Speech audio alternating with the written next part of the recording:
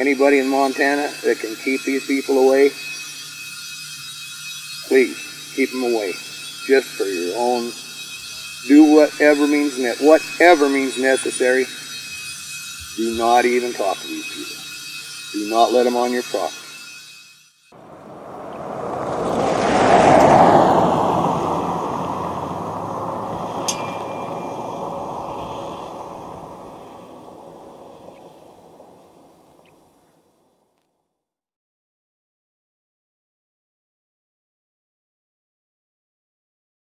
Come all you Montanans, so young and so fine, seek not your fortune in the Otter Creek mine. For the Arch Coal Corporation is a criminal band. They'll break down your body and poison the land. In West Virginia, where arch coal runs free, they cut down the mountains and burn every tree. They bury your village, force families to flee from the ruined remains of their demon debris.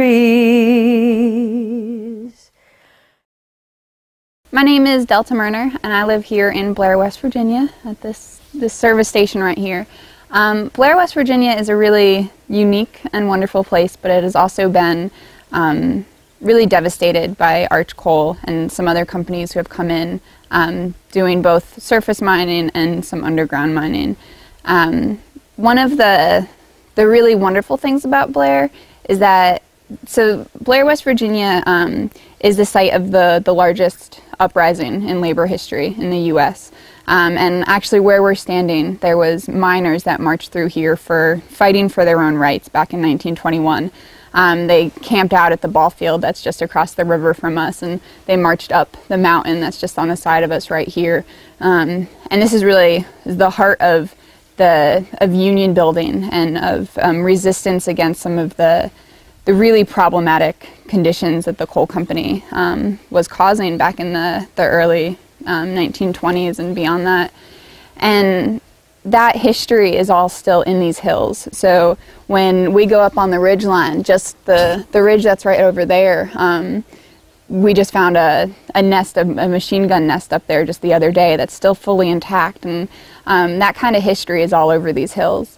And not only is there this rich history that deserves to be told for the whole America should know, it's something that's important for everyone in this country, but the community of Blair itself is also a really wonderful place to be. You know, and there's a lot of great people here, but the community here has been all but torn apart by arch coal, and a lot of that started back in the 90s, really, when Arch was coming in, starting some strip mines, and the most devastating thing, and we can talk about, there's really, the coal companies have a number of different impacts on any community, but the biggest things for us here have been the buyouts, where they literally tear apart these communities and tore apart Blair, and then also the environmental impacts. Blasting nearby, there's truck traffic, there's dust, there's noise. It just, if you're that close to that kind of a mine site, it's just overwhelming to the point where you just you're pulling your hair out and you just have to leave. Sometimes, you know, you've already turned them down in terms of buying you out, and by the time you do get so frustrated you go, you're not going to even get the price that you should get because your property is so much worse off because you've got these giant mines behind you. So the property values would go down, and you know, people are convinced sometimes it's better to go now and get what you can than wait until everything is torn apart. Coal companies have lied to people in terms of saying so-and-so has sold and so-and-so has sold. You know, to get the first person to sell, they've actually lied about neighbors who have, quote, sold when they haven't. Because they know that once you get in and get one person to sell, then their neighbors are also going to feel like they're much more vulnerable, and they may sell, and it starts like that, and finally, you know, out of the community of 15 families that might be there, you only have 2 left, and it's very difficult. you just, that becomes insurmountable because your schools are gone, your churches are gone, the people that are in your community are gone. So what do you have left? I mean, you've always valued your land and your family and your home place, but without the community that is also there, what else will hold you there? You know, I mean, it's the insidious nature of all of this, that these are the things that happen before you get to a legal question of how you might stop them or how you might prevent further damage. The coal train proposal would completely ruin this. Instead of removing the blight of this highway, we would get a different one of 9 to 18 trains a day, 1.5 miles long each. Instead of new urban fabric, we would have traffic jams. Instead of reliable buses to West Seattle, we would have delays, backup, and frustration as buses waited in traffic jams. Instead of freight mobility, again, trucks would be stuck in that traffic, and who knows what the impact to local business and the port would be if trucks can't move. Instead of clean and quiet air finally, we would have to deal with up to 500 to 1,200 pounds of coal dust in our city every week. Imagine as much as 30 tons per year in our air deposited in our homes, in our backyard porches. Belltown families, market vendors, food growers, Pioneer Square and ID residents, no one will be spared. Instead of making progress to decrease the number of children suffering from asthma, local kids will be breathing this toxic dust. Instead of the occasional train going through Olympic Sculpture Park, Myrtle Edwards Park, Golden Gardens, Carkeek Park, our most beloved city parks, imagine 1.5 mile long dust-spewing trains ruining the healthy experience of being at the shore. Instead of leveraging the amazing economic benefit of creating a beautiful new civic space in the waterfront, new housing, new social venues, new business, new vibrant community life, we'd be left with dirty, noisy, unhealthy blight. So it doesn't have to be this way, as you know. If we care about clean energy and our shared environment, if we care about our children's health, if we care about the potential of a new waterfront, if we care about the prosperity and beauty of our whole state, we have to stop the coal trains.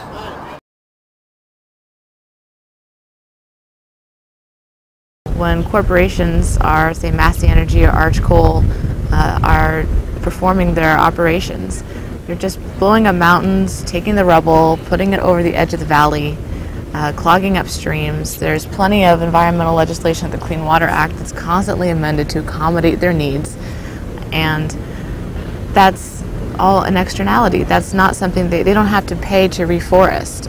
There's mining reclamation that's required to return a mountain to its natural contours, but that's a joke. They replant with prairie grasses because the soil is not suitable for trees anymore. I've visited landowners in Kentucky who had their land illegally mined, and the soil is gone, the topsoil is gone. All that's left is gravel that's compacted, and tree roots can't take hold or break through all of that. So there's no reclamation. It's not the same thing. It looks like a golf course from hell.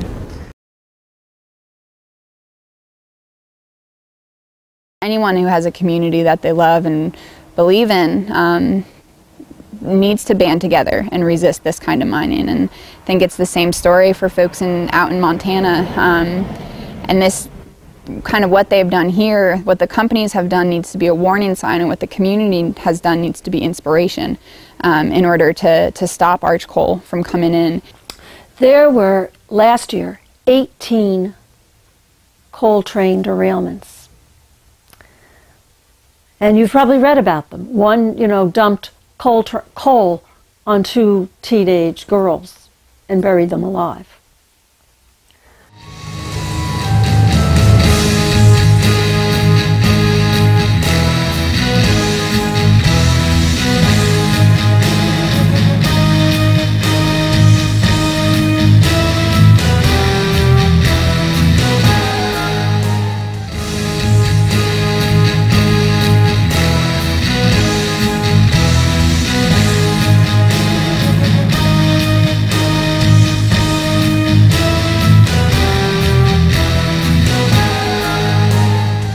The Bull Mountain outfit shipped 2 test train loads of coal to Vancouver preparatory to shipping it overseas. And when they got it to Vancouver, both train loads were on fire. And you know, you can't put out a coal fire with water. And they wound up dumping both those train loads in the ocean there at Vancouver. The finances is the place to get at Arch, if you really want to get at them. Through their banks, how fast are they reclaiming, how successful is their reclamation, when are the bonds going to be released, how much are they in hock on their reclamation bonds. Those are areas of vulnerability. Most of this coal will be transported by BNSF, Burlington Northern Santa Fe, which is owned by Warren Buffett, recently acquired by Warren Buffett. I encourage Warren Buffett. I know he has a family. I know he lives on this beautiful planet, our very special planet. I urge you, Mr. Buffett, to please think deeply about what your trains will be carrying from the Powder River Basin in Wyoming, through Montana, Idaho, Washington, and Oregon, across our wonderful Pacific Ocean to be burned in Asia. Please think deeply. How many billions of dollars do you really need? What Arch Coal has done in Blair, West Virginia has been, it was really through a buyout process. So they came in and they offered pretty high sums of money to some of the first people that they bought out. And once they were able to do that, there was infighting in families and people wanting to leave and people pushing for that kind of money. Now, not everybody got offered that money. You know, as those first few ones got offered a lot and kind of started that momentum. It pushed, once you have one person sell out, it's that much easier. And you've got places like up Pigeon Roost, which is one of the hollers up here, where there's one home that's left up there, and there was easily 27 homes up and down that holler back in the 90s. And once that first person sells out, then they can get everybody else for a lot cheaper. And in that process too, they make people sign notices saying that they're never going to come back to Blair, that they won't live within so many miles of the community, and that they're not going to talk about their experience with those buyouts. So a lot of the communities will end up with gag orders and that kind of thing, where they can't talk about what that process was like for them. And then it's also fear tactics, because folks around here understand what happens when the coal companies move in. They know that you know, in Blair, what has happened is when they were mining, when they had the drag line up here, it was heavy dust falling on people all the time. It was, you've got equipment running 24/7, so what used to be a peaceful community is now, there's constant noise, and they destroy the things that are most basic to our life. So that's our air and our water. And those things are really destroyed, where you know, they've got dust falling down on people, causing respiratory problems. Folks can't breathe anymore. And like for us here, we've had orange water come out of our tap. Most of the wells that are in this town are too contaminated to drink. Some of the testing that we've done shows high levels of selenium. We've got lead and arsenic and a whole slew of heavy metals that are coming into people's wells now, and literally they run colors. You know, literally we've had the stream behind our house up here this past summer running pure black coming off of one of these sites, with white foam on top of it, and it smelled like it was septic. You know, like the whole town smelled septic from what was coming out of this stream, and that's coming off of one of the Arch sites. If Arch Coal and other major coal companies get their permits, they're putting us all at grave risk for our health, from Montana all the way down through Washington and Oregon, and we'll do everything we can. I think we should do everything we can to stop that.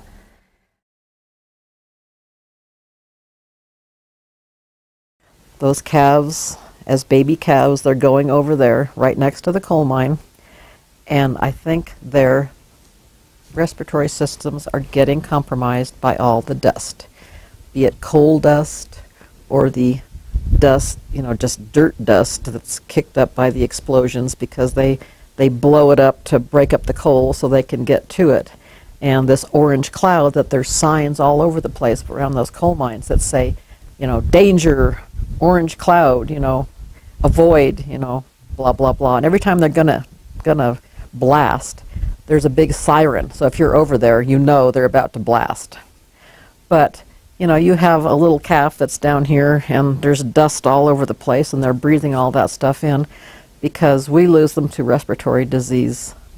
And we vaccinate them twice, and still we lose them, and we never used to. So I think that's a direct result of them living over there by the coal mine.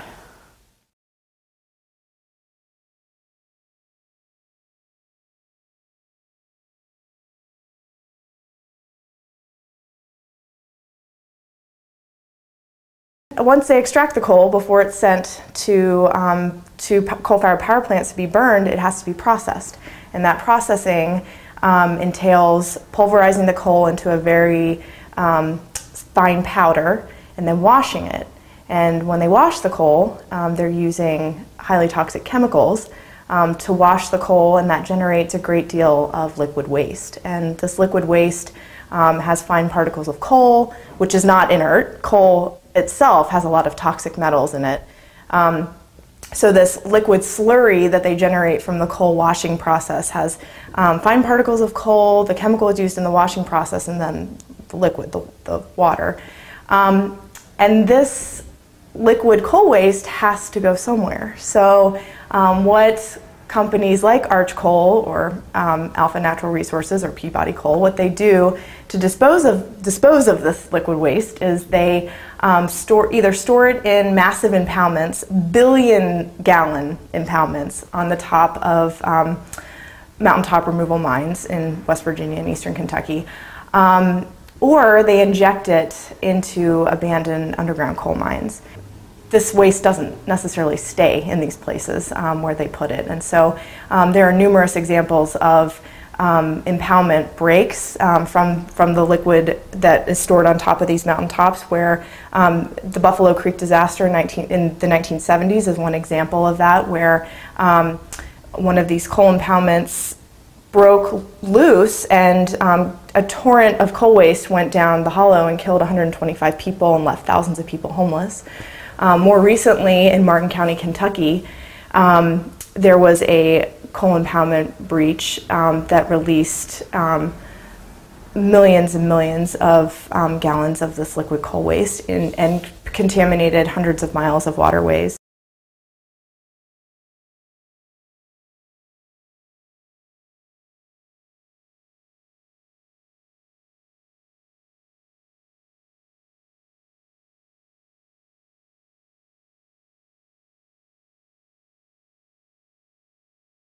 Companies like Arch and Peabody, they're coal companies.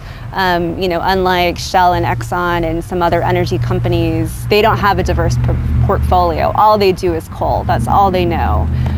They are a one mission kind of company. And so their mission is to find coal resources, get them out of the ground, and sell them to whoever is willing to pay for them. And that's what Arch is trying to do in Montana. They know that there's coal there. They know that there's coal there they can get cheap from the state and the federal government. And they're finding buyers in Asia to buy that coal. So I think it's the job of citizens to, you know, raise the awareness of the impacts that that could cause, both in the local environment and globally.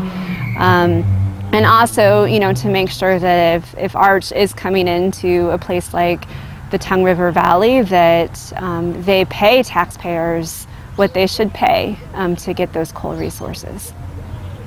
And that they're not given away, you know, cheap coal, artificially cheap coal, because it's, you know, subsidized by taxpayers like you and me.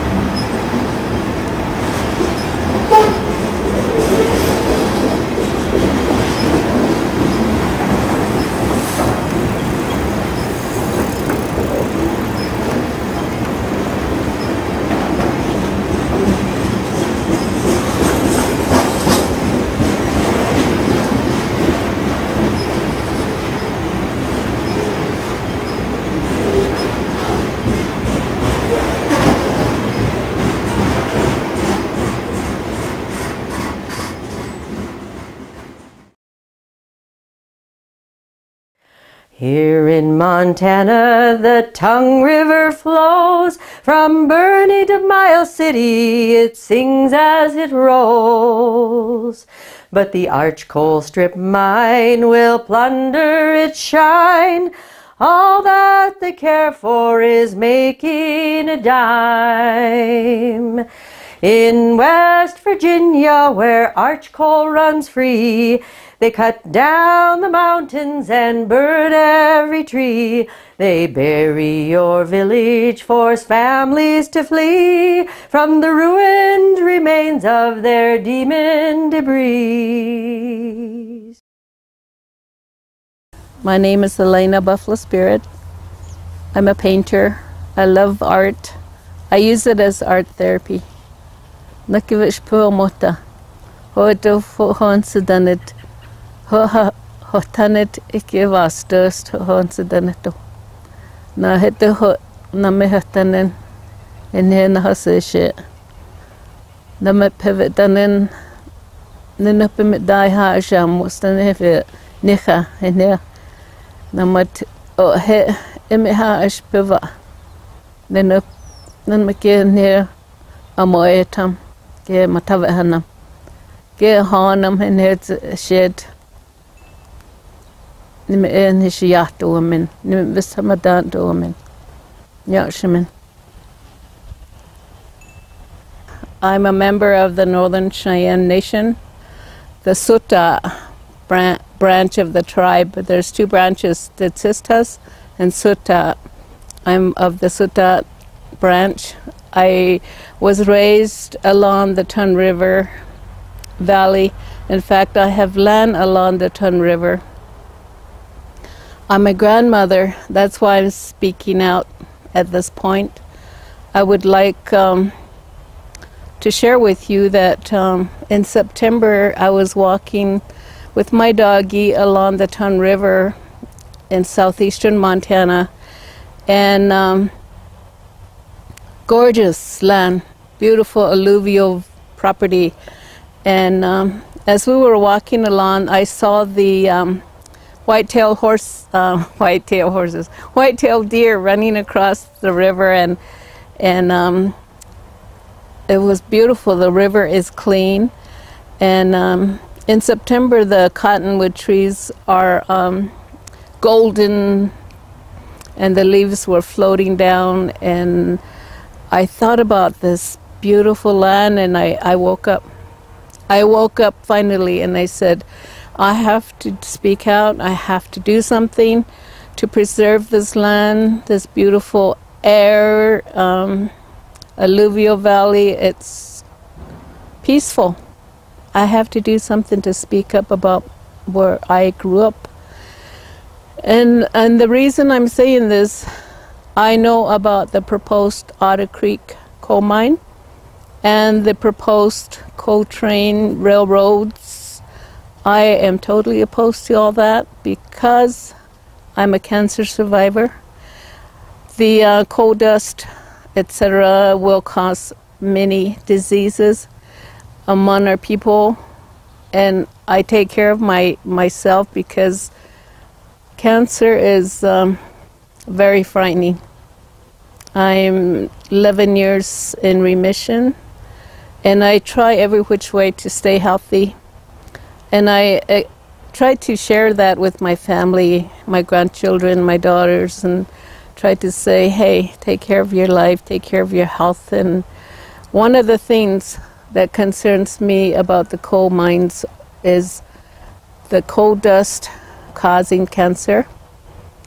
And there's a community called Coal Strip, which is 23 miles north of the Northern Cheyenne Reservation in southeastern Montana. And I know of the pollution that it causes. It's a big power plant, and there's an increase of cancer that I know of in that community. And the pollution floats onto the southeastern part of my tribal lands, the Northern Cheyenne Nation. I don't want to see a train running across our lands. On the east side of the Chun River are some of our ancient burial grounds. One of my grandmothers, her name was Josie Limpy, she told me when she was 85 years old in the late 70s, early 80s, that some of our most sacred ceremonial people are buried on the east side of the Chun River. She also shared with me that, excuse me, that a lot of our medicinal plants grow on both sides of the river. She also told me that the east side of the Chun River, each branch represents an old Cheyenne camp. She said that in the early 1900s, somewhere there, they were asked, our people were asked to move to the west side of the Chun River. They were offered $25, flour, coffee, sugar, and they were told, you can move back in 5 years. But she understood at the age of 85, she said, who's going to move back after 5 years? And in those days, the only mode of transportation they had were wagon and horses. So I feel that this property all along the foothills, east side of the Chun River, into the Otter Creek coal mine area, proposed area, is all ancient Cheyenne and the Lakota country. I want to talk to you about Arch Coal. I think that these coal companies are ruthless. They don't care about family. They don't care about land destruction. They don't care about water destruction or the air quality. It's all about money. They're going to destroy my lands, the Northern Cheyenne lands, and all the landowners that will be affected by the Otter Creek coal mine. I do not agree with this. I'm sorry, but I want our lives to continue in the peaceful, harmonious way that we've been living for years. One of the things that concerns me is I have seen the destruction in other coal mine areas, the reclamation. Yes, they say they're going to reclaim the land. It's never the same. I have concerns about the quality of life that we have, our peaceful, harmonious life we have now. And Arch Coal will not care. They won't care. Our ranchers and workers and natives will stand to stop Arch Coal from stripping our land. Stay away, Arch Coal, your death jobs won't do. Montanans don't welcome your greed-driven crew. In West Virginia, where Arch Coal runs free, they cut down the mountains and burn every tree. They bury your village, force families to flee from the ruined remains of your demon debris. Come all you Montanans, so young and so fine, seek not your fortune in the Otter Creek mine. For the Arch Coal Corporation is a criminal band. They'll break down your body and poison the land.